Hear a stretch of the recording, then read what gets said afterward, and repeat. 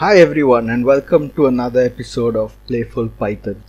In today's video, we're going to see how we can use Python to access APIs and get data automatically using these APIs. The task we're going to do today is taking a look at this CoWIN platform. CoWIN is the platform through which you book vaccination appointments in India. In CoWIN, it allows you to search by district. You enter your district and then it will show you all the information about all the vaccination slots which are available, right? And you can filter here. So let's say you want to search for age 18 to 44. You can see here that all the slots here are booked, right? 18 to 44 is a pretty huge category, and so the slots tend to get booked really fast. We can actually use an API to get this data automatically, and we can write a Python script which will do that. It can keep checking the API every 5 minutes or something, and whenever there's a vaccination slot it could send an alert out. So in order to do this, we need to have access to the API, and this is the site here which has got the CoWIN API. We're going to be using the CoWIN public APIs. You can see that on the right hand side here. When we use the CoWIN public APIs, this is the server to which we need to access the data, and the API we are going to use is this one, find by district, right? That's equivalent to the search which we have done here, search by district. This is the equivalent API to that. So basically our Python script needs to call this URL. In order to access the API, we're going to be using the requests module. Request doesn't come by default with Python, so you'll need to install it. So if you go to a command prompt and do pip install requests, that would download and install requests. The first thing is we need our URL over here. So this is the production server part, and this /v2 etc is all mentioned in the documentation. Now this URL also requires some parameters. How do we figure out what parameters it requires? The documentation has information on that as well. If we look at this API, it takes two parameters, district ID and the date that you're looking for. The district I'm interested in is 517. You could put in whatever district ID you want there, or you can get this from the command line or wherever.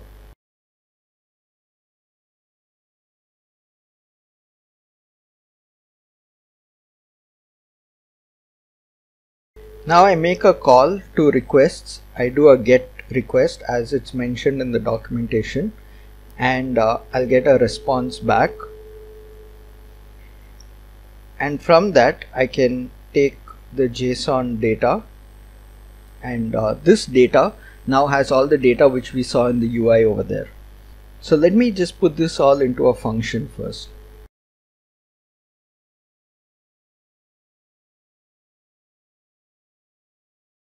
I'm going to take a start date as a parameter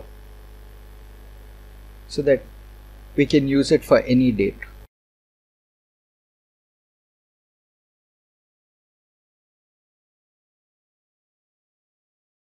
Okay, so this will format the date as day, month, year, and it will make the request.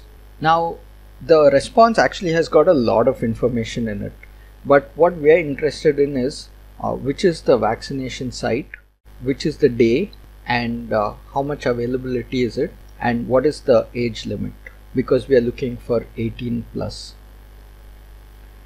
So let us create another function here which will pull out just these 4 pieces of data from the response.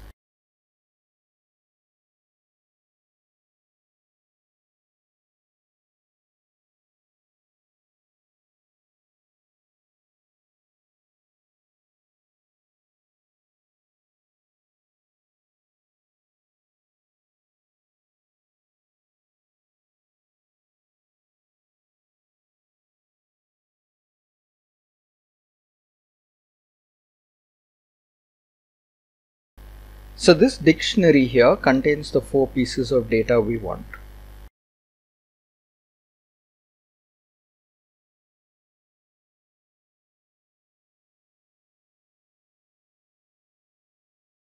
We want to loop through the sessions one by one and see which sessions matches our criteria. So let's create another function which is going to just extract the sessions alone.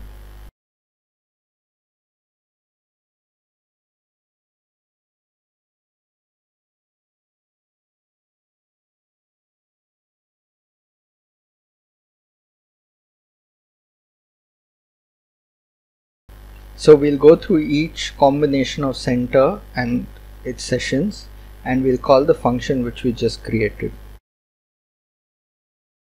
and that will extract those 4 fields: name, date, capacity and age limit. Once we do this, we can now loop through that. So this will give us all the sessions, right? But we are interested only in 18 plus, and only if it has availability. If it's fully booked, we are not really interested in that. So let's create 2 functions to check for these. So if I'm given a session,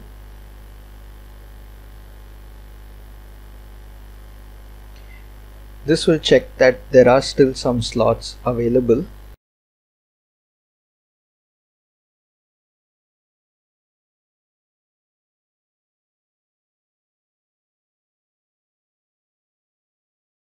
And this will check that the age limit is 18 and above. So we are going to loop through all and filter out only those that match those 2 conditions.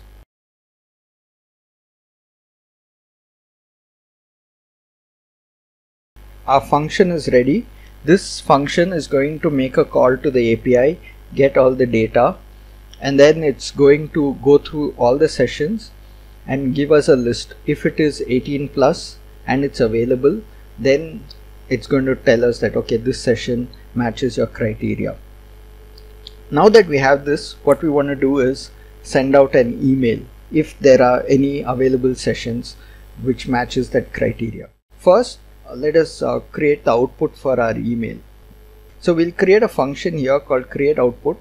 What this is going to do is create 1 line of the output.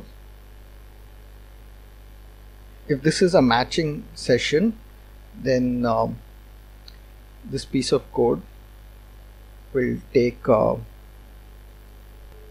date,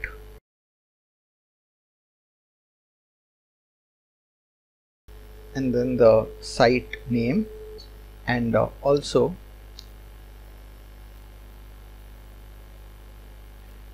how many slots are available. And now we need to do this for all the available slots, right? So let's get for last 7 days. We'll pass today as the date.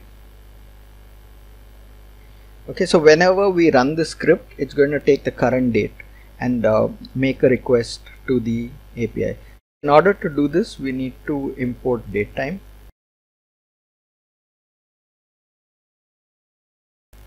Right, so now we can use that.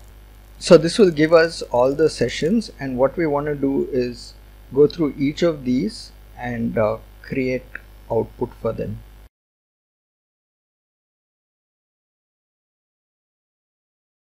This here will create a list of lines for each one, and we'll just join it up with a new line. That is going to give us the content which we are going to use in the email. Now we need to create an email and put this if there is some content. If there is no content, we'll just print out there's no availability. In this case, we don't want to send an email, right? If there is content, now what we want to do is send an email. So we need to create an email object, connect to the email server, and send this content out to the email server. In order to do this, we are going to be using 2 more modules. We're going to use the email module, and we're going to use smtplib. Let me just rearrange my imports a little bit. The first thing we need to do here is to create an email object.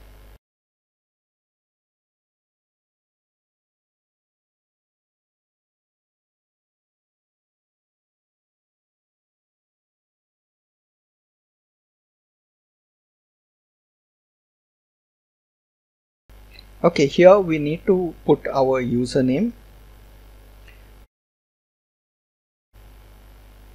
You put your email address there. So let's assume that these two fields you fill it in with your username and password, whatever it is.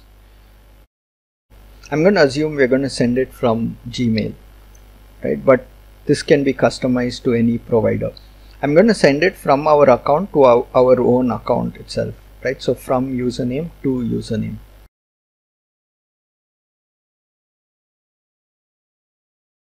And for the content of the email message, we're going to put the content that we created here in line 34.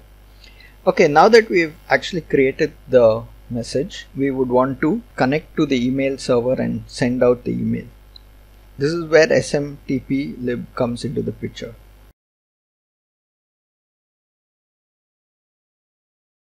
I'm going to go send this out through my Gmail account. These are the settings.